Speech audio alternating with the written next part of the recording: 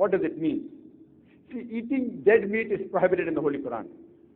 Eating dead meat of your brother is double crime. Even the cannibals that eat human beings, they don't eat the dead meat of their own brother. So Quran says that if you backbite, if you speak ill about other people behind the back, it is a double crime. First, speaking ill about anyone without proof is a crime. Speaking ill about anyone without proof behind the back is double crime because he cannot support himself. Eating dead meat is a crime. Eating dead meat of a brother is double crime. So Quran says that if you backbite, are you ready to eat the dead meat of your brother?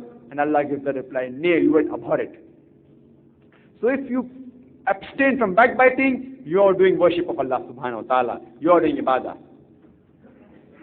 Quran says in Surah Isra chapter 17 verse 23 and 24, that I have ordained for you that you worship none but me. And that you be kind to your parents. After worshipping Allah subhanahu wa ta'ala, Allah says, be kind to your parents. And if any one of them, or both of them, reach old age, do not say a word of contempt. Don't even say oof to your parents. But lower to them your wing of humility and address them with honor.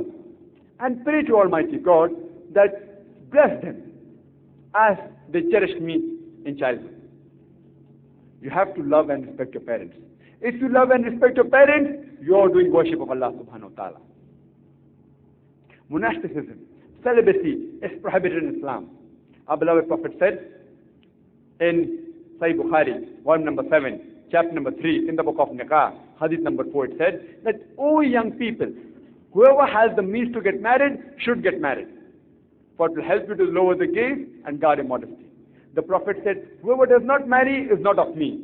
It's compulsory in Islam to marry. So if you marry, you are doing worship of Allah subhanahu wa ta'ala. If you have sex with your wife and abstain from adultery, you are doing worship of Allah subhanahu wa ta'ala. Because Quran says in Surah Isra chapter 17 verse 32, that come not close to adultery, for it's an evil deed, it's an unjust deed, and evil opening roads to other evil. It's a shameful deed, and evil opening roads to other evil. So if you have sex with your wife and abstain from adultery, you are doing ibadah, worship of Allah subhanahu wa ta'ala. If you love your wife, you are doing ibadah. The Holy Quran says in Surah Nisa chapter 4 verse number 19, that treat your wife on a footing of equity and kindness, even if you dislike her. Means even if you dislike your wife, the Quran says you should love her and treat her with equity. If you dress up modestly, that's ibadah, that's worship of Allah subhanahu wa ta'ala. So in short, any commandments you follow of Allah subhanahu wa ta'ala, that is worship of Almighty God.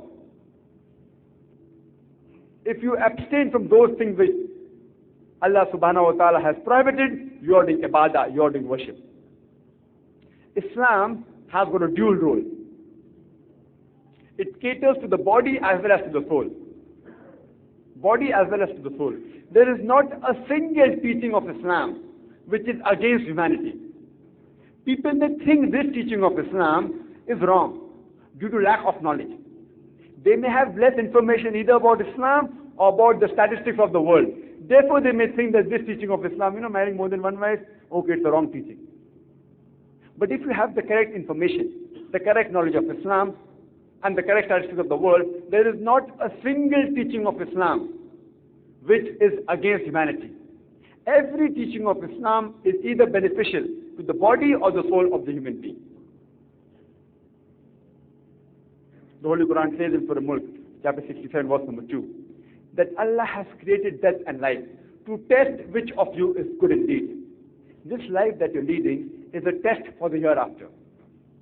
It's a test we're undergoing. If we pass, you go to heaven. If we fail, you go to hell. It's a test for the hereafter. And the criteria for salvation was recited by a young Qari, Brother Kamil, in the beginning of the talk.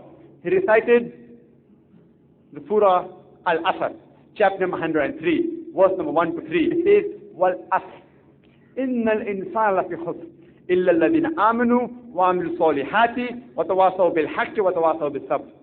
That by the token of time, man is verily in a state of loss, except those who have faith, those who have righteous deeds, those who exhort people to truth, that to dawah and islah. Those who exhort people to patience and perseverance. These are the minimum 4 criteria for any human being to go to heaven. He should have faith, he should have righteous deeds, he should exhort people to truth, and exhort people to patience and perseverance. Only having 1 or 2 or 3 of these criteria will not transport you to heaven. You should have all the 4 criteria for a human being to enter Jannah. The Holy Quran says in Surah Al-Baqarah chapter 2 verse number 256, La ikraha fid deen. There is no compulsion in religion. But many people quote this and stop. The complete verse says there is no compulsion in religion. Truth stands out clear from error. You have to present the truth. You cannot force anyone at the point of the sword, at the point of the gun. That's not allowed in Islam. You have to present the truth. If he agrees, alhamdulillah, well and fine. If he doesn't agree, you can't force anyone. There is no compulsion in religion. Truth stands out clear from error. But we have to present the truth to them.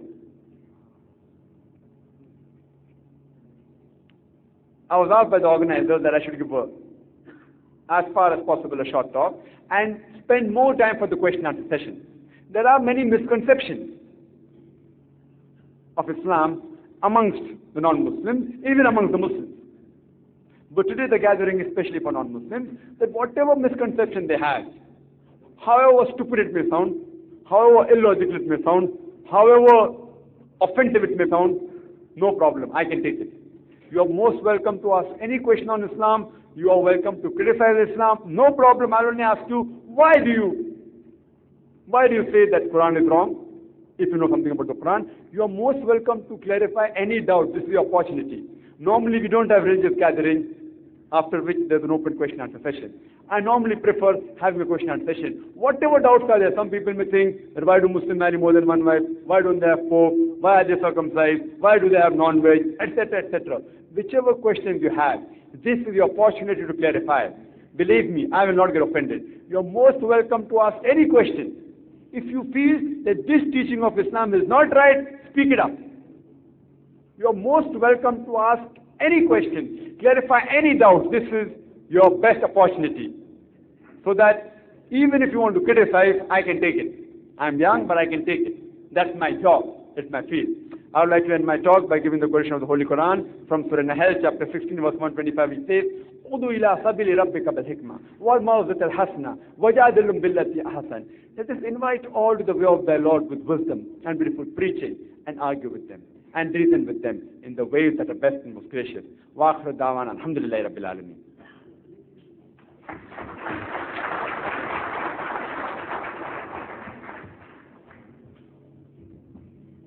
Ladies and gentlemen, we thank our brother, Dr. Zakir Naik, for a very enlightening and thought-provoking talk on the principles of Islam, the articles of faith, and the duties and responsibilities and obligations of Muslims. In view of the remarks of our distinguished speaker, I must announce an amendment to the rules of this evening's session with pleasure. The amendment is this: if your questions are not necessarily confined to Islam and universal brotherhood, they can be on absolutely any aspect of Islam, in view of the willingness of the distinguished speaker to entertain all questions related to Islam. I also have the pleasant duty of announcing that a little book is to be released. It is titled "The Quran in Plain English for Children and Young People." This little volume deals with the last part of the Quran, the 30th juz or the 30th part, and it is by an authoress, Iman Torres Al-Hanif. I will request Dr. Zakir Naik to release the first copy of this book, which will be received by our brother Muhammad Abdullah.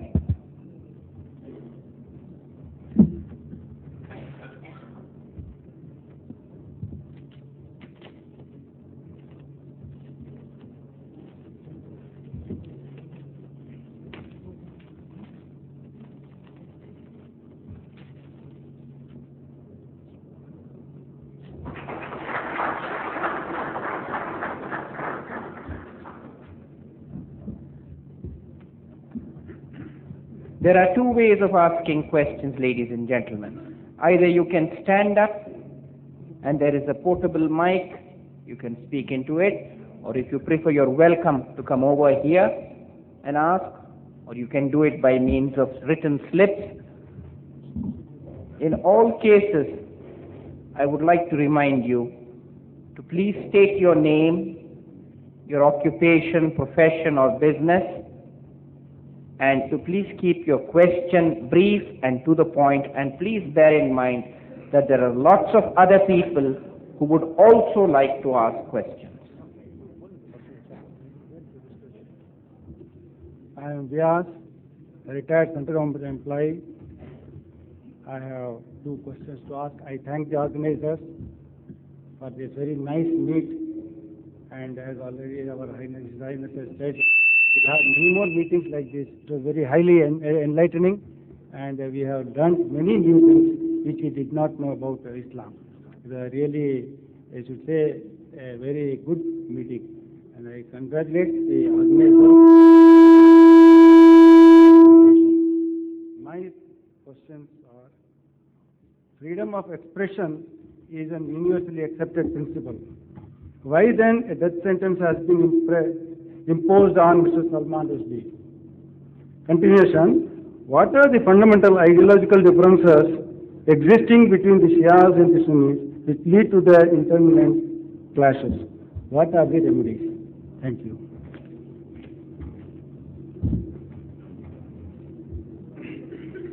The brother asked a very good question. That does Islam permit freedom of expression?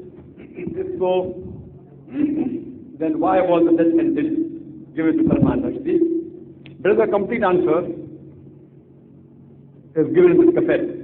It is a press debate organized by the Bombay Institute of Journalists in Bombay, by the Group of Times of India, Indian Express, the journalists, Bombay Institute of Journalists, and the topic was, is religious fundamentalism a stumbling block to the freedom of expression? It was held after the death sentence was passed on Tasima Nasreen, who wrote the book Lajja.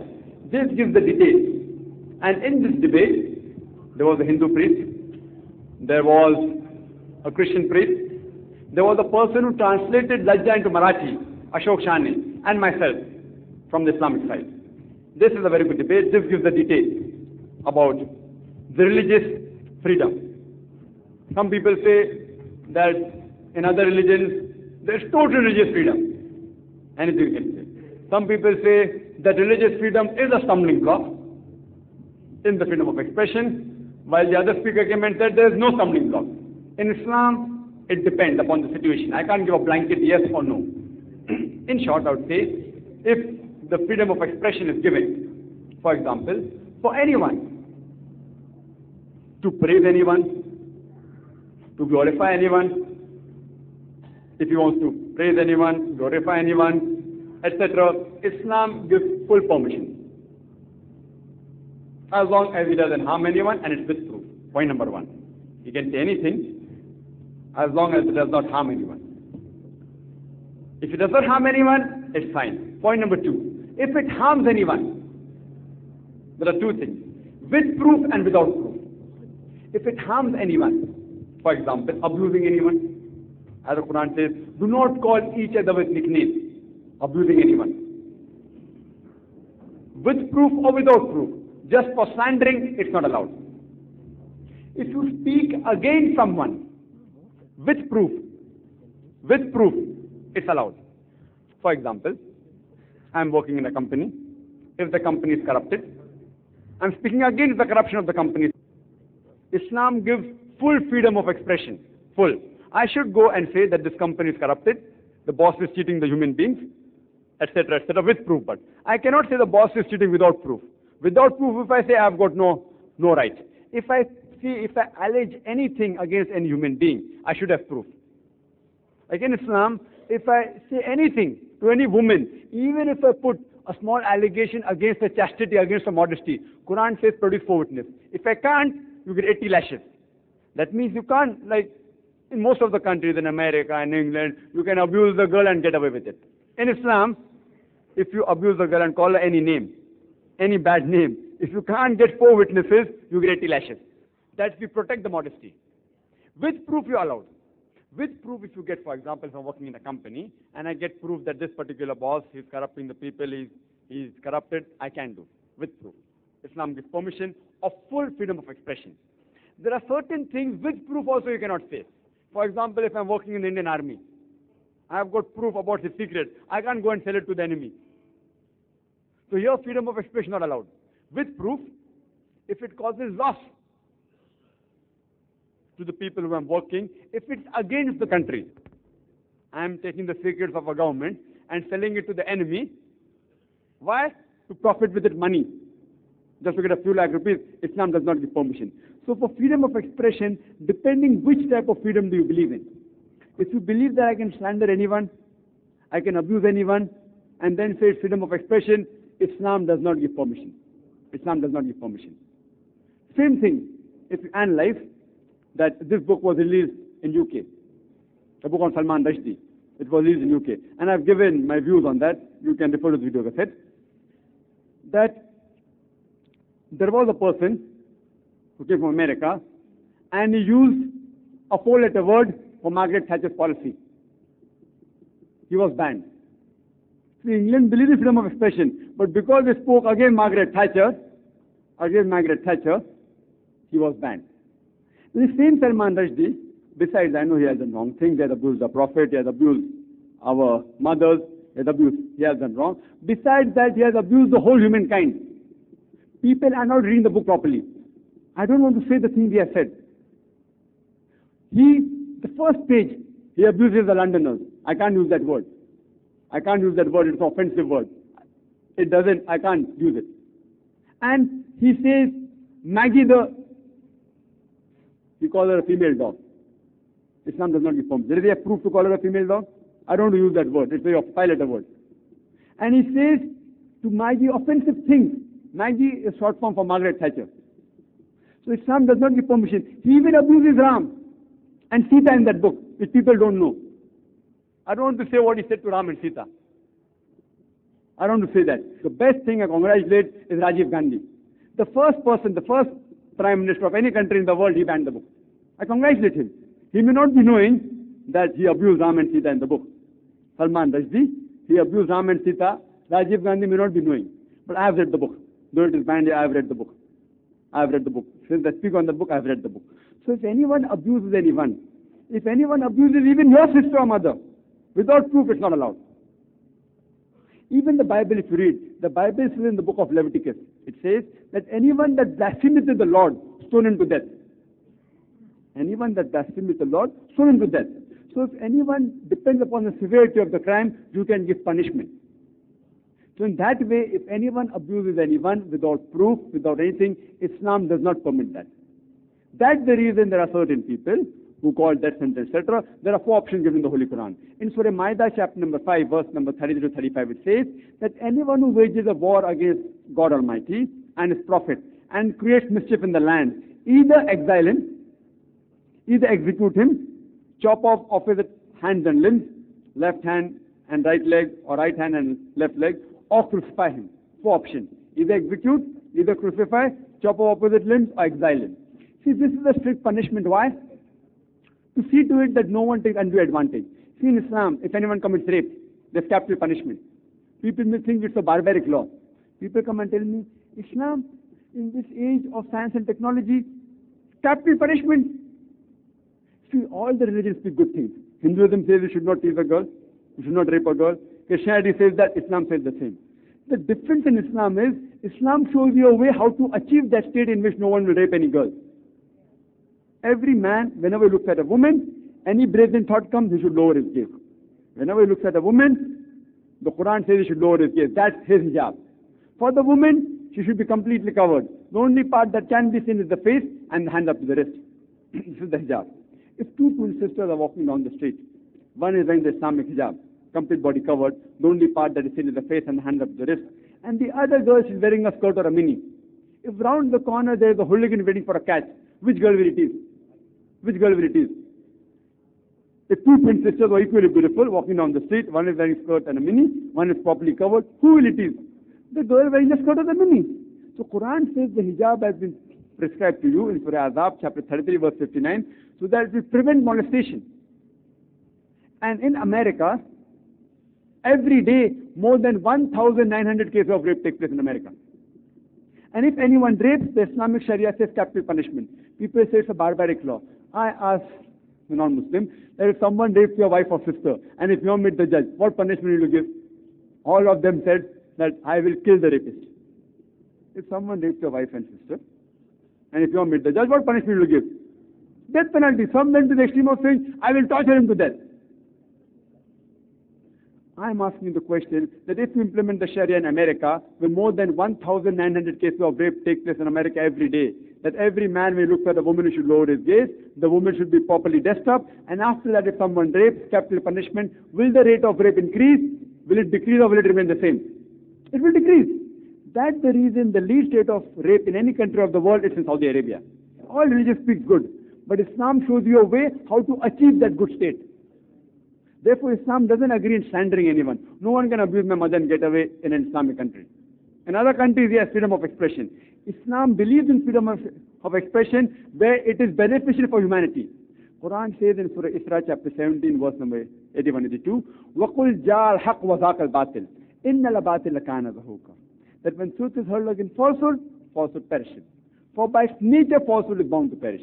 If it's beneficial for the humanity, Islam promotes freedom of expression. If it is not, then Islam does not allow it. Regarding the second part of the question, what is the difference between the Shias and the Sunnis? Brother, the difference is a political difference. Actually, in Islam, there's nothing like Shia Sunni. There's no Shia Sunni mentioned in the Holy Quran. Quran says in Surah Imran, chapter 3, verse 103, وَاعْتَصِمُوا بِحَبْلِ اللَّهِ جَمِيعًا وَلَا تَفَرَّقُوا. Hold to the rope of Allah strongly and be not divided. There's nothing like Shia Sunni in Islam. This came later on, centuries afterwards, due to political differences. In Islam, Muslims are only of one category, Muslims, that's all. There's no subcategories in Muslim like Shia, Sunni or anything. Because Quran clearly states in Surah Anam, chapter 6, verse number 159, anyone who makes sects, division in the religion of Islam, he has nothing to do with Allah subhanahu wa ta'ala. Means making sects is prohibited in Islam. The difference between Shia Sunni is a political difference. It's not a religious difference. Hope that answers the question. Good evening, ladies and gentlemen. My name is Balachandran. I work for an advertising agency in the city. This question of mine, it pertains to the Indian Muslims. In today's world, as things exist, the Indian Muslim has two identities. One is the religious identity, which you get by the virtue of the fact that you are a Muslim. And secondly, it is the cultural identity, which comprises of basically the Hindu elements. And there seems to be a conflict in the minds of Muslims, at least some of them. But to cut a long story short, I have some friends in this august audience who observe certain things which are essentially Hindu in nature. There are people who consult astrologers with their horoscopes, Muslim friends. There are people who observe Rahu Kalam. Alright? If this is a conflict, is there a conflict? Should there be a conflict? Should this conflict exist? And what does Quran say about it? Those people, would you disown them, saying that they are less Muslims than you or anybody else here? I hope Dr. Zakir Naik will throw some light on this. Thank you. The brother asked a very good question about the Indian Muslim. As a matter of fact, this question can be posed to any Muslim in any part of the world. That if you are a Muslim, can you follow the cultural aspect of any other race, any other community, any other religion, any other particular nation, whether it be India, whether it be America, whether it be Europe?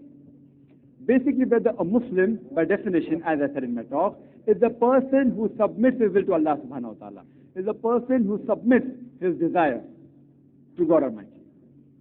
Now, can we follow Indian culture, American culture, Western culture?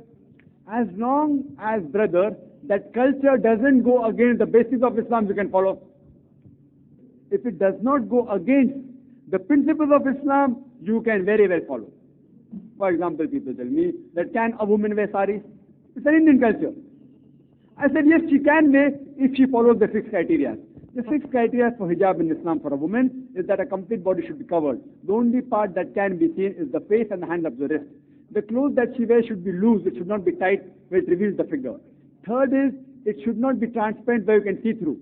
Fourth is, it should not resemble that of any other unbeliever. Fifth is, it should not be glamorous where it attracts the opposite sex.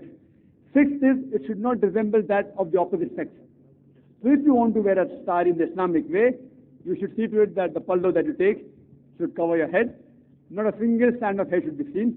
Even the belly should not be seen. No other part of the body should be seen. And no size. Don't have time fitting where you can't even walk properly. So if you follow this, Alhamdulillah, you are following the Indian culture without breaking the law. But if you say, I want to wear a sari which is short sleeve down and showing the belly, it's not going to be permission. It's not allowed. Similarly, if a Muslim say, I want to America and wear a skirt of a million women's face, it's not allowed.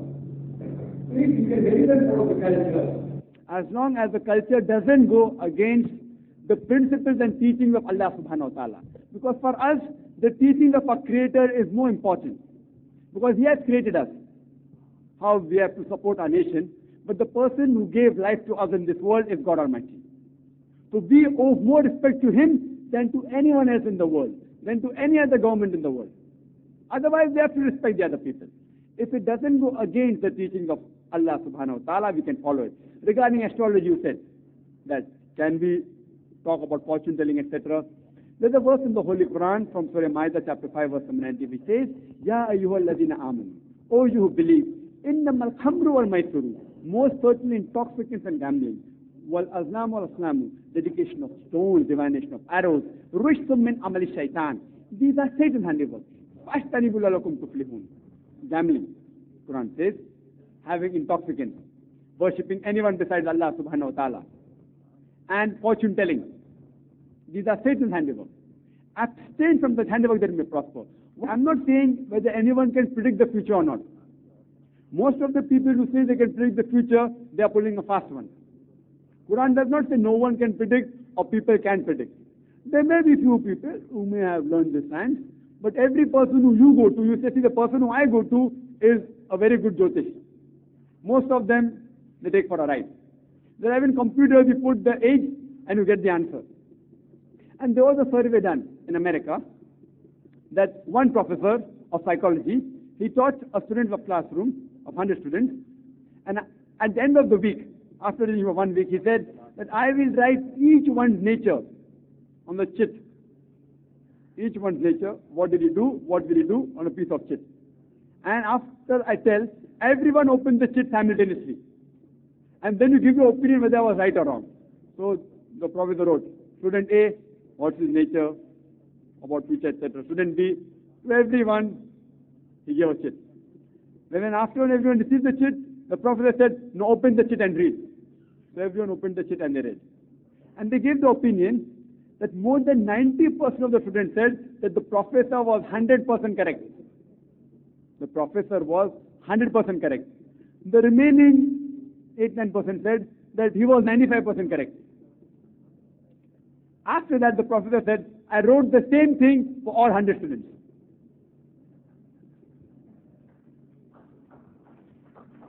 See, if I say something bad is going to happen to you within 1 month, something bad is going to happen. Even if 1,000 good things happen, something bad is bound to happen. If I say something good happened to you last year, even if 1,000 bad things happened, something good did happen.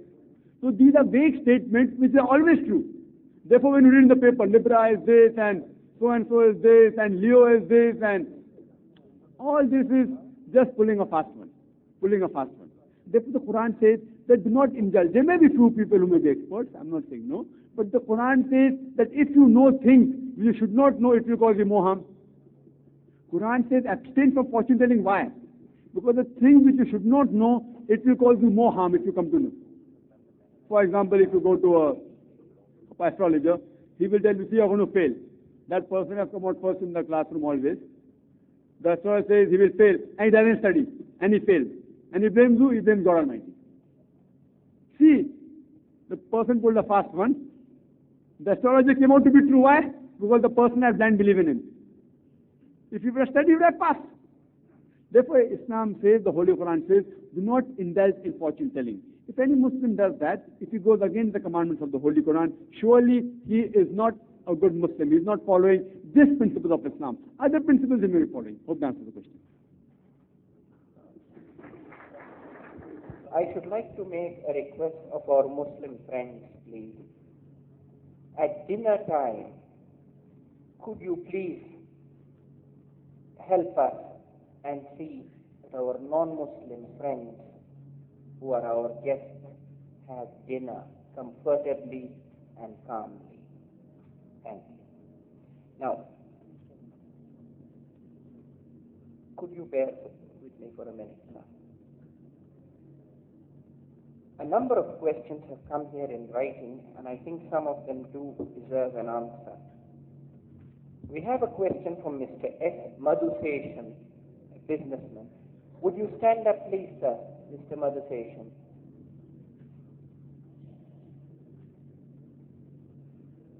Are you there?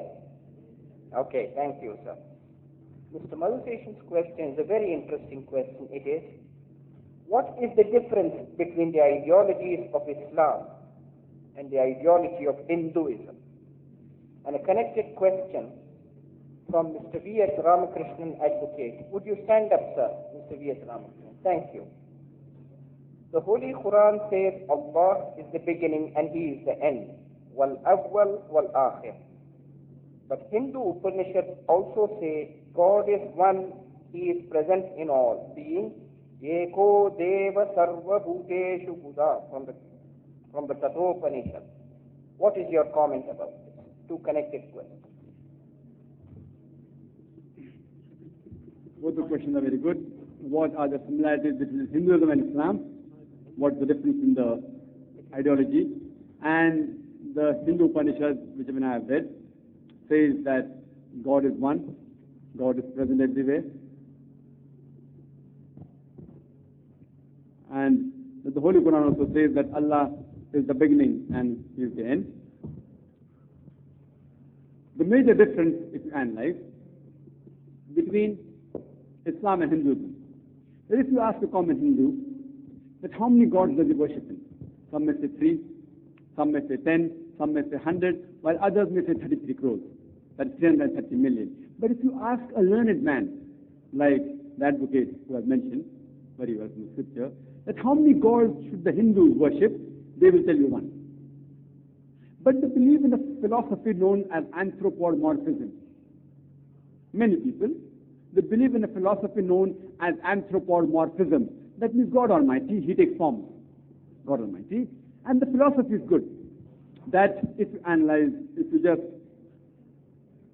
hear it on the face of it, it says that God Almighty, and this many religions say, not only Hinduism, many other religions like Christianity also says the same, that God Almighty, He's so pure, He's so holy, that He doesn't know how does a human being feel when he's hurt, how does a human being feel when someone troubles him. So God Almighty came in the form of a human being to lay down the rules for the human beings, the good and bad for the human being. On the face of it, it's a good logic. That God Almighty, He is so pure, to set the rules for the human being, He came on the face of the earth to set the rules for the human being. Because He's so holy, He's so pure, He doesn't know what's good, what is bad for the human being. So I give the example, that suppose I create a VCR, a video cassette recorder. I'm an engineer. And if I manufacture one video cassette recorder, do I have to become a video cassette recorder to know what is good or what is bad for the video cassette recorder? No. I just write an instruction manual that when you want to play the cassette, insert the video cassette. Press the play button, it will play. Press the stop button, the video cassette will stop. Don't drop it from a height, it will get damaged. Don't immerse it in water, it will get spoiled. I write an instruction manual. If you say human beings is a machine, I would say it's the most complicated machine. Doesn't it require an instruction manual? The instruction manual for the human beings is the Holy Quran. It is the Holy Quran. The do's and don'ts for the human beings, the last and final instruction manual is given in the Holy Quran. What is good, what is bad for the human beings. Now the common Hindu, he believes in a philosophy known as pantheism. Pantheism. That means everything is God. What the common Hindu says, that the tree is God, the sun is God, the moon is God, the human being is God, the monkey is God, the snake is God. The major difference between Hindus and Muslims is what the Muslim says, everything is God's, with apostrophe S, everything belongs to God. The tree belongs to God, the sun belongs to God, the moon belongs to God, the human being belongs to God, the monkey belongs to God, the snake belongs to God. So the major difference is, the Hindus say everything is God. The Muslims say everything is God, G-O-D with apostrophe S. If we can solve this difference of apostrophe S, we Hindus and Muslims will be united. How to do it? Quran says in Surah Imran chapter 3 verse 64, it says, Ta'ala ila kalmatin sawa'im baynana baynakum, that come to common terms as per in us and you. What is the first term? Allah na'budu illallah, that we worship none but Allah. Wala nushrika bihi shay'an, that we associate a partner with Him. How do we come to common terms? Let's analyze the scriptures of the Hindus and the Muslims. If you read the Bhagavad Gita says in chapter number 7, verse number 19 to 23, it says that all those who worship the demigods, all those that do idol worship, the materialistic people. Who says that? The Bhagavad Gita. I'm giving the reference, chapter number 7, verse number 19 to 23. Among the holy scriptures, the most sacred of the Hindu scriptures are the Vedas. There are 4 Vedas: the Rig Veda, the Yajur Veda, the Sam Veda, and the Atharva Veda. The Rig Veda deals with songs of praises. The Rig Veda deals with songs of praises. The Yajur Veda deals with sacrificial formulas. The Sam Veda deals with melody. And the Atharva Veda deals with magical formulas. If you read the Yajur Veda says in chapter number 32, verse number 3, Natasya Pratima Asti, it's a Sanskrit quotation, Natasya Pratima Asti, of that God no image can be made.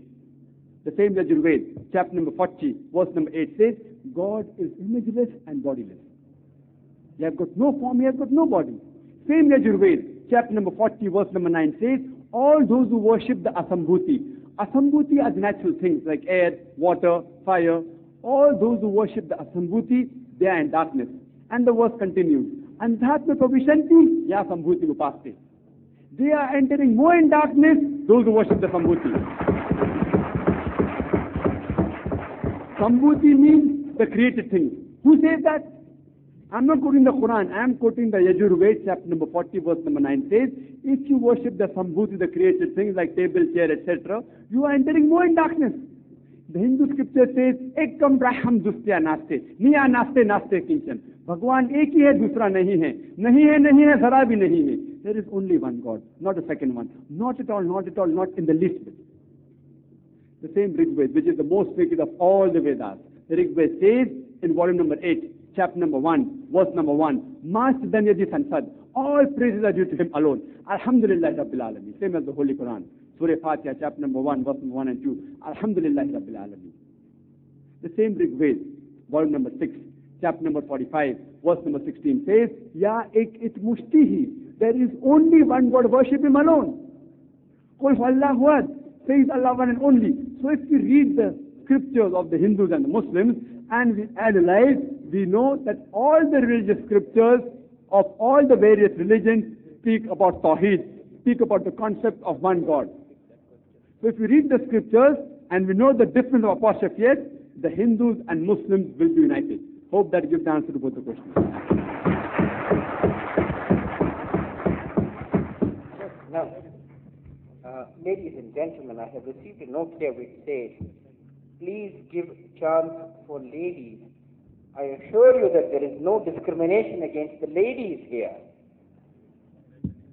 They are most welcome to ask questions.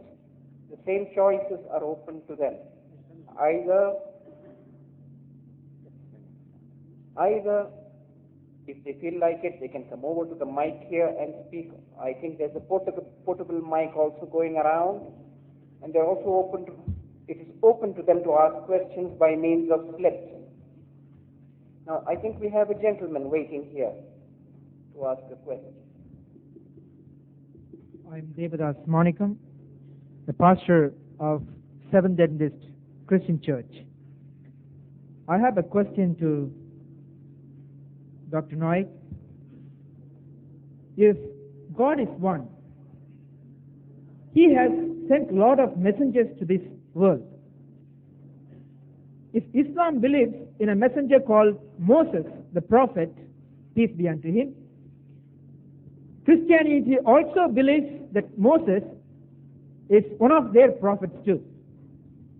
Now Moses, the prophet, wrote the book of Genesis, Exodus, Leviticus, Numbers, and Deuteronomy. In these books of law, he has revealed more to this humanity. Both Islam and Christianity claim that Moses is their prophet. In his revelation, he has got 10 commandments in the book of Exodus, chapter 20, verses 3 to 17. It is very well written that the Lord is the Almighty Creator. Now my question is within this frame, which is verse number 8, Exodus 20, verse number 8, which says, "Remember the Sabbath day to keep it holy, for in which the Lord has created the entire world in 6 days, and on 7th day he rested." If Islam claims Moses as a prophet, and Christianity also claims Moses as a prophet, why so indifference in the revelation? Could you please answer? The brothers asked. The pastor has asked a very good question. I would love to answer each and every point. He has spoken a few sentences in which I believe there are 10 questions for me. But the Nawab Sahib is saying be brief, the coordinator is saying be brief. It's difficult. It's difficult because I'm a student of comparative religion. I studied the Bible, I studied the Vedas, the Bhagavad Gita, the Quran, and I love talking, discussion, to come to know the truth. Jesus Christ, peace be upon him, said, "Seek ye the truth, and the truth shall free you." The truth shall free you. Brother, he said the 10 commandments are mentioned in Exodus, chapter number 20, verse number 3 to 8. He didn't quote the first verses. I'll quote the first few verses. If you read the Exodus, chapter number 20, verse number 2 says, that thou shalt have no other gods besides me. Thou shalt make no graven image of thee, of the likeness, in the heavens above, in the earth beneath, and in the water beneath the earth. Thou shalt not serve them, nor bow down to them, for thy God is a jealous God. Who says that? The same Exodus, we gave the quotation, but we jump to verse number 8 directly. The first few verses says that thou shalt make no graven image of thee, of the likeness in the heavens above, in the earth beneath, and in the water beneath the earth. For thy God is a jealous God. You cannot bow down to anyone, nor worship them. Same as Islam, same as Hinduism. No images, no idol worship, worship only one true God. Jesus Christ, peace be upon him, said the same thing what Moses has said in the book of Deuteronomy, chapter number 6, verse number 4. He said in Hebrew, "Shama Israelo adna elaheinu adna echad," that Yoro Israel, the Lord, our God, is one God. Coming to the question, the main question, there were many questions in it. Time doesn't permit me to answer all. The main question is that why is the difference of Sabbath? See, I do agree that the Jews, they believe that Saturday was the Sabbath. And Jesus Christ, peace be upon him, it's mentioned in the Gospel of Matthew. You are a pastor, you may be knowing. Gospel of Matthew, chapter number 5, verse number 17 to 20 says, that think not that I have come to destroy the law and the prophets. Jesus Christ, he's speaking in the Bible in the New Testament, in the Gospel of Matthew, that think not that I have come to destroy the law and the prophets. I have come not to destroy, but to fulfill. For unless the heavens and the earth pass away, not one jot or a tittle shall pass away from the law until all be fulfilled. For whosoever shall break one of the least commandments and teach men to do so will be called least in the kingdom of heaven. And whosoever shall keep the commandments and teach men to do so will be called great in the kingdom of heaven. Pastor, it's from King James Version. It's a verbatim quotation. That unless your righteousness exceeds the righteousness of the scribes and the Pharisees, in no way shall you enter the kingdom of heaven. So Jesus Christ, peace be upon him, said that if a Christian has to be a good Christian, he should follow each and every law of the Torah. Whatever Moses said, they have to follow verbatim. Even if one jot or a tittle, if they break, they will not enter the kingdom of heaven. Who said that? Jesus Christ, peace be upon him. So that's a question for the Christian. Why don't they observe Saturday as the holy day? You have to ask the Christian. That's the law Jesus Christ, peace be upon him, brought. That I have come not to destroy the law and the prophets, but I have come to fulfill. Now when Prophet Muhammad came, he didn't say that. The Holy Quran says in Surah Baqarah chapter 2 verse number 106 that we have sent revelation, we have given ayat, but we substitute with things which are better or similar. The Quran believes that Musa alayhi salam was a prophet of God Almighty. The Quran believes that Eesa alayhi salam, Jesus Christ, peace be upon him, was a prophet of Almighty God.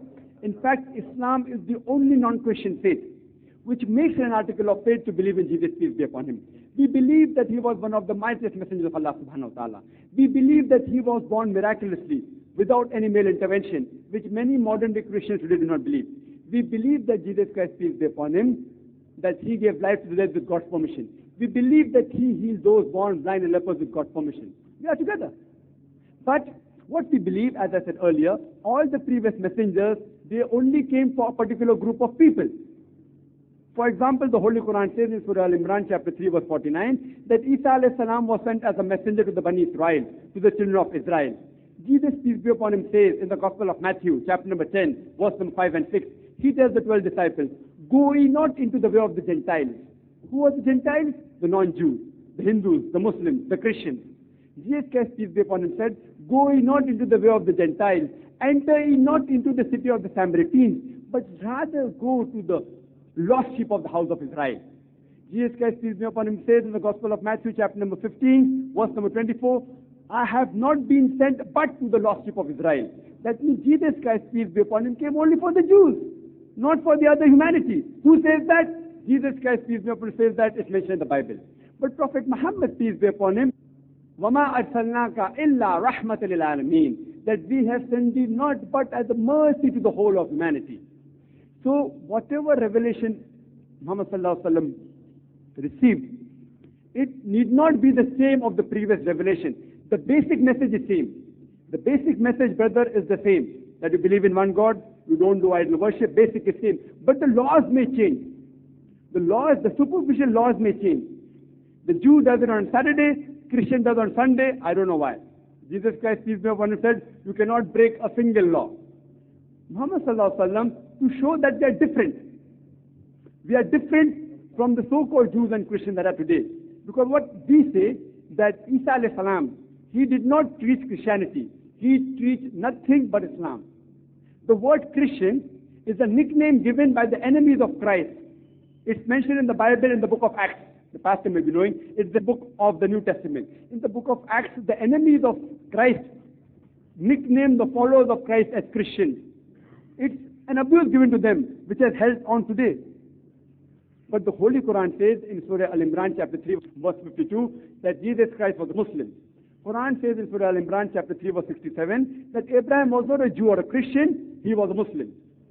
Eesa alayhi salam, the Quran says in Surah Imran chapter 3 verse 52, he was a Muslim. Abraham alayhi salam, in Surah Al-Imran chapter 3 verse 67, he was not a Jew or a Christian, he was a Muslim. So what law Prophet Muhammad, peace be upon him, brought in the basic message is the same. Believe in one God, not do idol worship, same. The superficiality, so that the human race, when it's reached a certain level, Allah subhanahu wa ta'ala, God Almighty thought it fit that now they can receive the final message. After this, no other messenger will come, no other new law will come. And today's law is the most practical law. For example, Moses, peace be upon him, said, an eye for an eye and a tooth for a tooth. That's a very good law that time. People didn't have courts like they have today, like a judge sitting. We didn't. Anyone takes somebody's eyes, you take his eye. An eye for an eye and a tooth for a tooth. That was the law. Jesus Christ, peace be upon him, another spiritual person, another messenger of Allah subhanahu wa ta'ala. It's mentioned in the Gospel of Matthew, chapter number 5, verse number 30 to 40. It says, it has been said of the old times, an eye for an eye and a tooth for a tooth. But I say unto you, that whosoever slaps you on one cheek, offer him the other. Whosoever asks for a shirt, give him the cloak. If he asks you to walk for 1 mile, walk 2 in. It's a remedy. It's a remedy that people took it literally. As a person playing with catty, if he hurt somebody's eye, but naturally it's a mistake. You can't take the eye of that young boy who by mistake hurt your eye. So Jesus Christ, peace be upon him, brought a remedy which was right that time. Today, depends upon the situation. If he hurts you, actually without a cause and reason, you can take back. You can teach him a lesson. But if it is by mistake, you should have a court of law. What is right, what is wrong. So the law kept on changing depending upon the situation. This Holy Quran is the last and final revelation which will live till eternity, and you can prove it practically today. Hope that answers the question. There is a question here from Dr. Geeta Lakshmipati, neurologist, Kilpatrick Medical College, Madras. Would you stand up, please, madam, so that we can identify you? Thank you very much, madam. As a doctor of medicine, do you think it is right to discriminate against Hindus on the basis of religion for jobs in the Holy Land of Saudi Arabia? The advertisements say only Muslims and Christians can apply.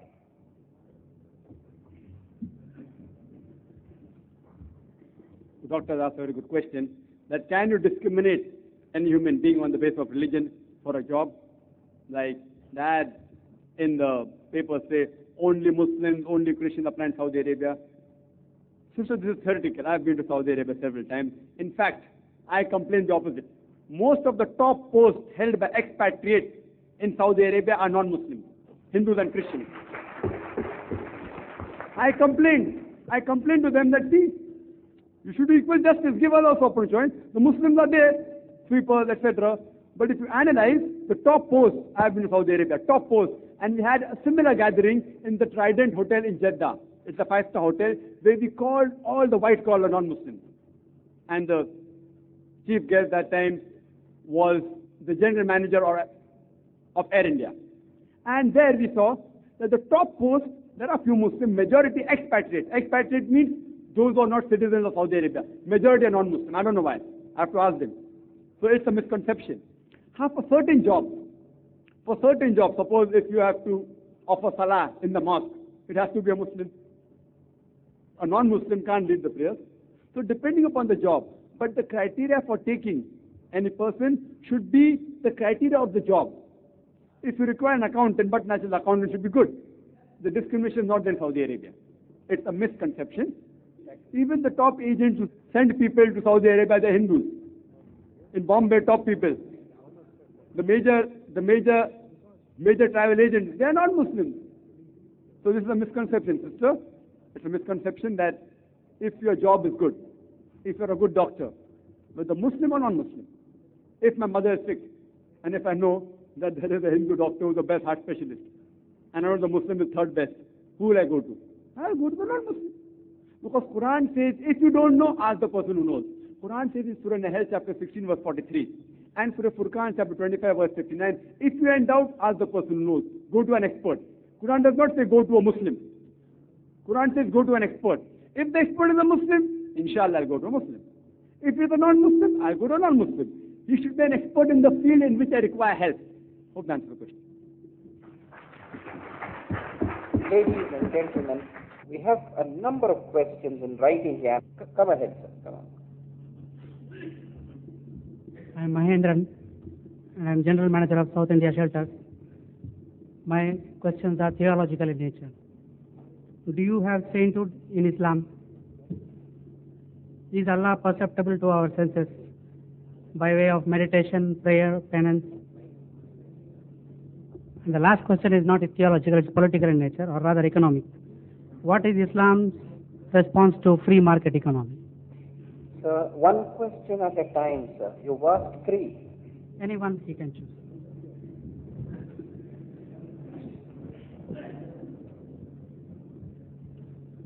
The brother asked a question that what about free marketing economy? I've given a talk, brother. Interest-free economy promulgated in the Holy Quran. The cassette is available there. You can take that cassette. It shows you how to deal with economics, Islamic economics. Malaysia is following it. They're improving, in short. The second question was that does Islam believe in meditation, etc.? Our best form of ibadah, a meditation that we call, you may call it meditation have various words, various meanings. Therefore, we prefer to keep it out. It has various connotations. What we do is we worship Allah subhanahu wa ta'ala, and one of the forms of worship is salah. And I described in my talk, salah, that how do we thank Allah subhanahu wa ta'ala, how we ask Him for help in a salah. And I showed you a brief thing, if you heard the talk, that I showed you what are the medical benefits. But we Muslims, we pray to thank Allah subhanahu wa ta'ala to gain guidance. Besides getting medical benefits, we get guidance in the salah. What is good, what is wrong for the human being. Regarding the first question, is there sainthood in Islam? There is something like priesthood, but priesthood if you mean that by birth, no. There's nothing like he is born as a priest. In Islam, every human being, our beloved Prophet said, every child is born in Dhul Fitr. Dhul Fitr means born as a Muslim. Irrespective whether he is born in a Hindu family, Christian family, Muslim family or Buddhist family, he is born sinless. Every child that is born sinless. Even a child in the Hindu family, if he dies at the age of 5, he will go to paradise directly. Later on, he may get convinced with wrong views, etc. But every child is born sinless. Regarding priesthood, there is nothing like priesthood by birth or by family. A person who is qualified, for example, we have imams in mosque. A person who can recite well, anyone who is a Muslim can recite well, he can be an imam. A scholar, a person who has more knowledge about a particular field, then you ask him for advice. The Quran says, ask the person who knows. So suppose you want to know about medicine, you go to a doctor. If you want to know about science, you go to a scientist. If you want to know the revelation, when it was revealed, etc. of the Holy Quran, you go to a person who's a Maulana, who's well versed in that field. But there's nothing like by birth priesthood. We have imams who lead the prayers for congregation. We have a leader, but not by birth. Hope that answers the question. All human beings are equal. Only thing that you can be superior is by righteousness. If you're righteous, you're a superior human being than the other human being. Hope that answers the question.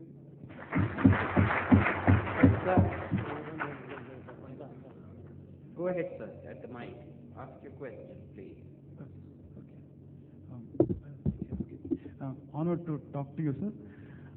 My question is, I am K. Srikanth. I am working in Food Corporation of India as a telephone operator. My question is more earthly in all manners of speaking.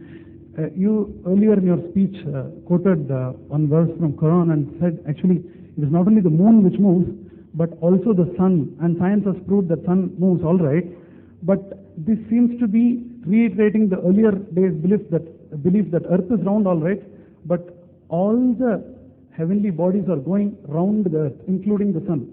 The geocentric theory, all the stars and sun and the moon was created to go around the earth, and earth is the center of everything. So this seems to be implying that, isn't it? That's a very good question the brother has asked. Therefore, I said for more details, refer to my video cassette Quran and Modern Science, Conflict or Conciliation, Part 1 and Part 2. It's a 4-hour cassette which took place in Bombay. The chairperson is saying that be brief.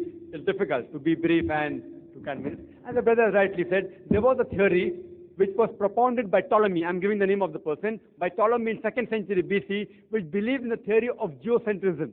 Geocentrism means the Earth was the center of the universe, and all the planets, including the sun, revolved around the Earth. That was the center, which the Quran completely contradicts. Quran contradicts. In fact, what I quoted is a verse of the Holy Quran, brother, from Surah Al-Anbiya, chapter 21, verse number 33, which says, هُوَ الَّذِي خَلَقَ اللَّيْلَ وَالنَّهَارَ وَالشَّمْسَ وَالْقَمَرَ. That it is Allah who has created the night and the day, the sun and the moon. كُلٌّ فِي فَلَكِ يَسْبَحُونَ. Each one traveling in orbit with its own motion. It says that the sun and the moon is traveling in orbit. Orbit means revolving. With its own motion means rotating. Yasbahun is an Arabic word describing the motion of a moving body. So for a celestial body, it is rotating. It's revolving and rotating. Nowhere does the Quran say that the sun and the moon revolves around the earth. Today science is advanced. That's an old theory which has been proved wrong. Today science tells us that the sun of the solar system, sun is center. The planets, Mercury, Earth, Venus, all are revolving. But the solar system on its own, the whole solar system is also revolving around in the galaxy. If you know, brother, that's the latest theory. That even the solar system is revolving around a point in the galaxy. And even the galaxy is revolving. Point in the universe. So Quran does not say the sun and the moon is revolving around the sun, which Taslima Nasreen has misinterpreted. She says that the Quran says the sun revolves around the earth. There's not a single statement.